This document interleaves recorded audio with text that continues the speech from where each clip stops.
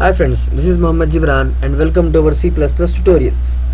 Today we will discuss about variables, which is very important in any language. We'll see different data types which are useful to make our programs more user friendly so that our programs can do different stuffs. So let us start with opening our compiler. Select a new file. So suppose if you want to make an calculator which can add two numbers, how are you gonna do that? First you have to store the first number, then the second number, and then in the third step you have to display your result. So for that you need at least two variables and third if you want. So let us write a program to do such kind of stuff. We'll include our header files. First one will be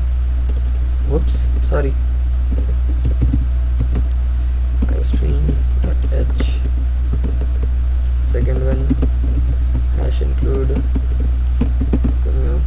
.h, so then int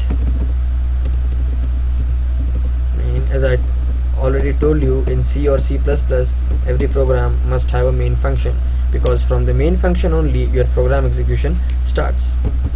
So int is a data type which declares integers. And if you want to store any integer value in any program, you have to use int to declare that as an integer variable. So I want three variables, a, b and c, and now what I want to do, I want to add 2 and 3, and I want to show the result of a, b and c in somewhere over here.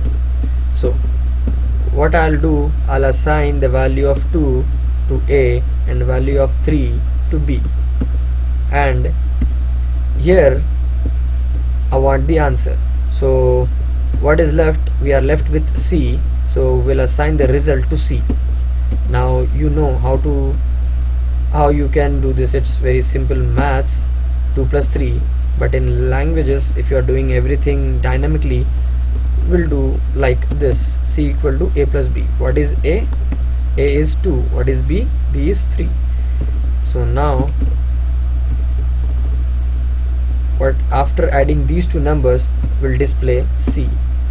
It's not a string, so I'm not using quotation marks over here. If I use quotation, it will just type c, not the value. I want the value of c. Then we'll terminate the program. Now let's run it. Save, compiled, c. 2 plus 3 is 5. 2 and 3 equals 5. So this was a simple program. Now it's not necessary for you to initialize the value of variables where they are declared. You can assign the values here also, b equal to 3, and now when you run it, see, again you got your answer. Now suppose you don't know the values which you want to add. How you gonna do that? You have to get the values at the runtime.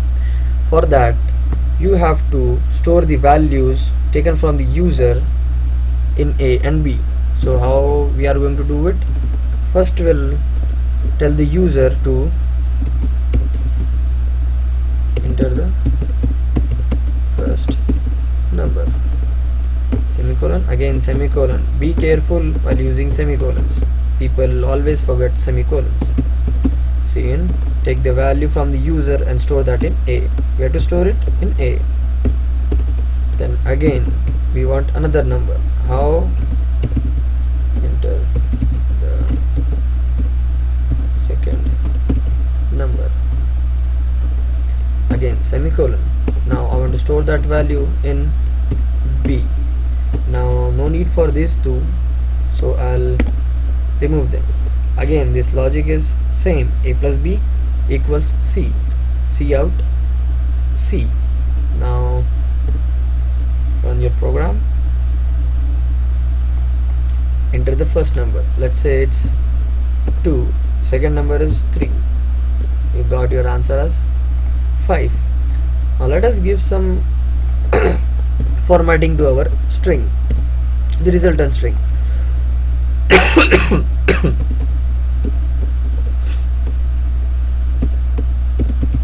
The sum is C. Okay, now let's run it. Enter the first number, say 10, second number 20, the sum is 30. Okay, now you can play with the string as the way you want, like the sum of A and B is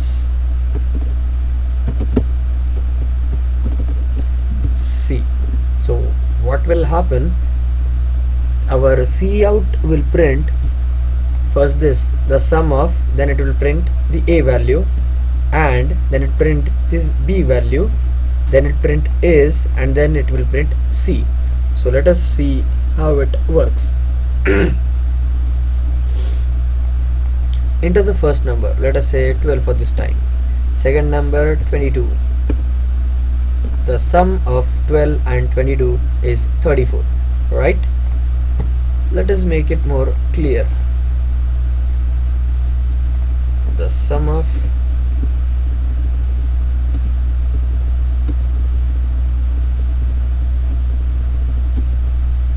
let us give some spaces. Again, run your program.